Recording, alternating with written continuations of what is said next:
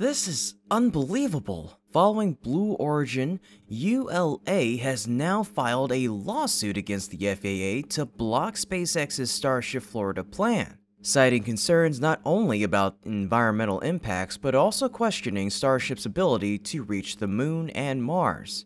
It's ironic that a company grappling with rocket launch and financial challenges is casting doubt on SpaceX's capabilities. What exactly did ULA highlight? What are their intentions behind this move?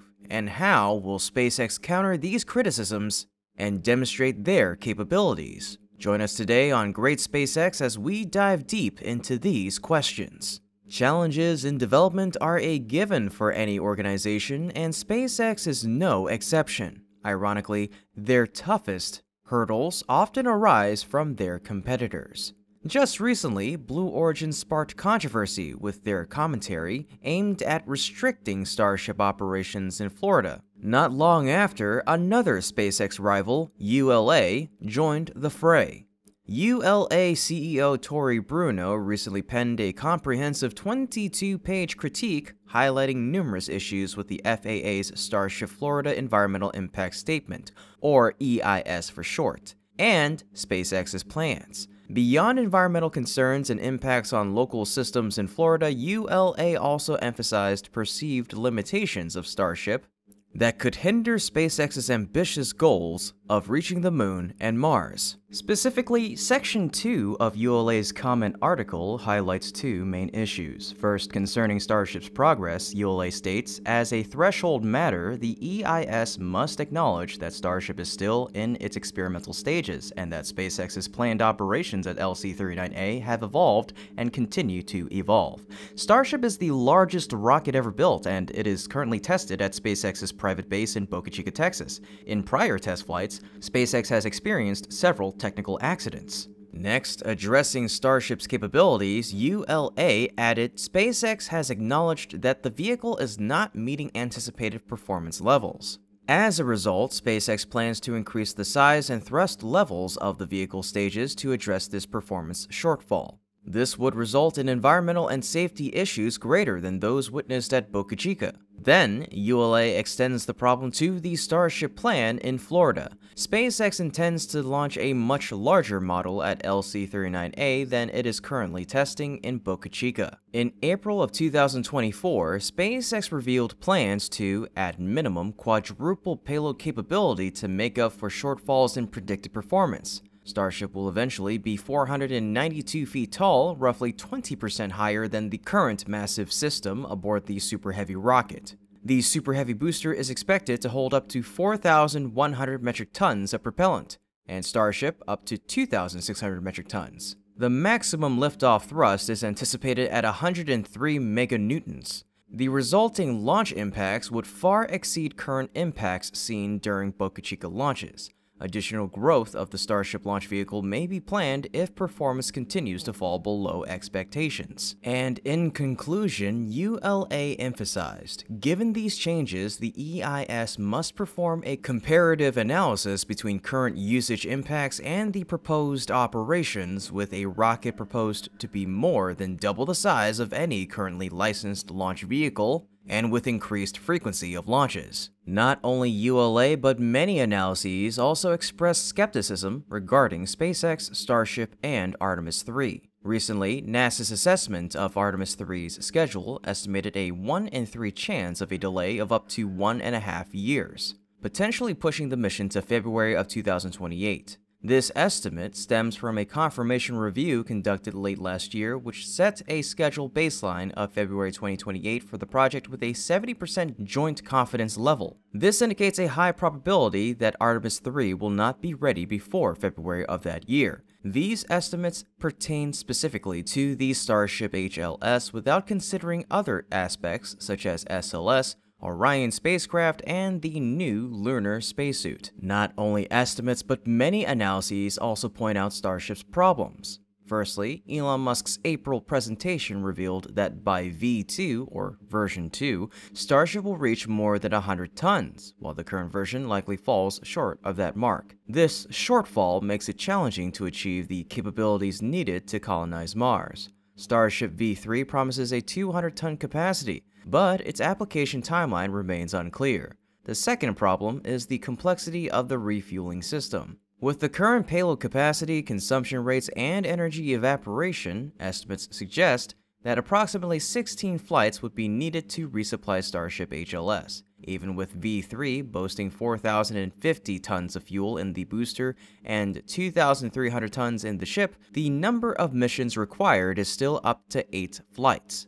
This number would be even higher for a Mars mission. Covering these needs with Starship's current ground systems is a formidable challenge. Additionally, SpaceX has yet to master this refueling method, with tests scheduled for no earlier than early next year. But to be fair, ULA appears focused solely on current challenges without considering Starship's future advancements and capabilities. Before we get into that, I encourage you to like the video, share it, and subscribe to our channel to support our ongoing development. Regarding the NASA estimates mentioned earlier, the agency maintains confidence in the September 2026 schedule, stating, NASA continues to have confidence in SpaceX as a provider to help achieve the Artemis 3 mission. Indeed, there are numerous reasons to support NASA's confidence. Last year, NASA and SpaceX conducted crucial tests with the elevator system. In 2024, they continued to test astronauts' activities with spacesuits underwater to simulate the lunar environment.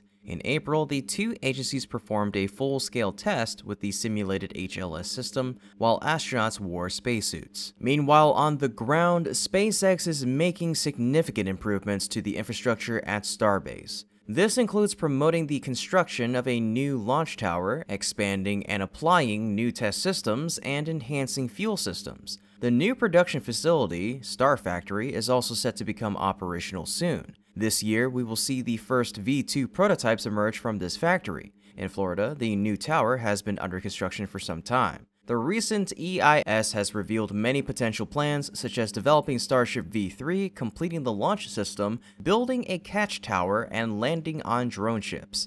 Regarding the overall progress, SpaceX is also aiming to complete the Starship stage catching attempts this year. Next year, they will test the ship-to-ship refueling system after having completed the tank-to-tank test in Flight 3. Turning back to ULA, their comment article clearly reveals their true intentions. It's quite transparent. Much like Blue Origin, ULA is attempting to slow down SpaceX's development. We all know that to achieve the Moon or Mars goals, Starship will need to launch frequently to ensure reliability. However, this progress risks overshadowing other rockets like Vulcan and New Glenn. Bruno, in response to staff writer Christian Davenport's tweet about ULA and Blue Origin's comments, said, "I'd prefer not to shut down SLC-41.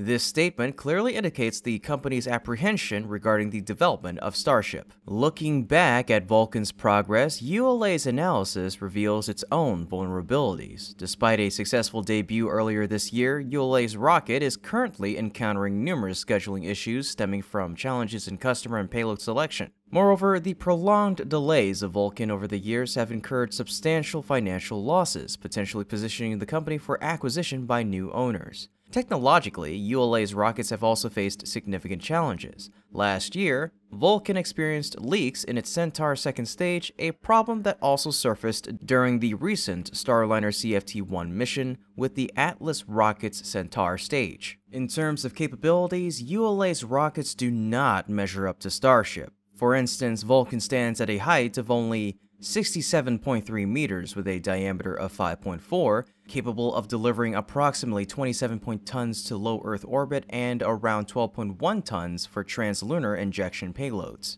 These figures place Vulcan roughly on par with Falcon 9 and below Falcon Heavy's capabilities. Therefore, criticism of Starship's capabilities from ULA appears somewhat laughable, given these comparative metrics. Reflecting on ULA's criticism, they contend that SpaceX's rocket cannot meet its schedule. However, as SpaceX pushes forward with the Starship Florida plans and advances Starship V3, ULA stands out as a major obstacle to these efforts. When considering ULA's capabilities for projects like Artemis or Mars colonization, their track record does not inspire confidence. Whether it's government or military payload launch markets, Vulcan has led ULA to lose market share to SpaceX. This raises questions about ULA's suitability for larger goals. In response to recent criticisms from Blue Origin and ULA, Jared Isakman remarked on Twitter, "I would think ULA and Blue Origin should spend more time on their product and capabilities." Isakman is an American entrepreneur, pilot, philanthropist, and commercial astronaut.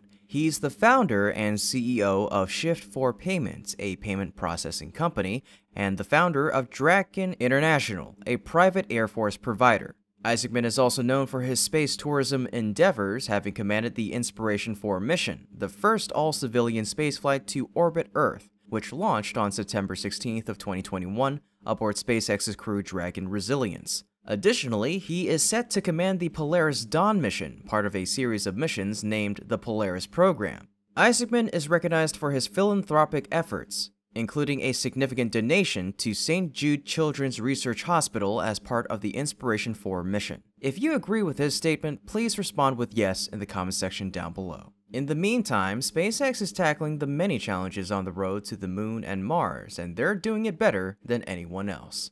Unlike ULA or Blue Origin, who often criticize, SpaceX is making real progress. Let's rally behind SpaceX and achieve those monumental goals together. Well folks, that's about it for today's episode. Thank you so much for tuning in, and as always, this has been Kevin from Great SpaceX. Until next time, keep looking up.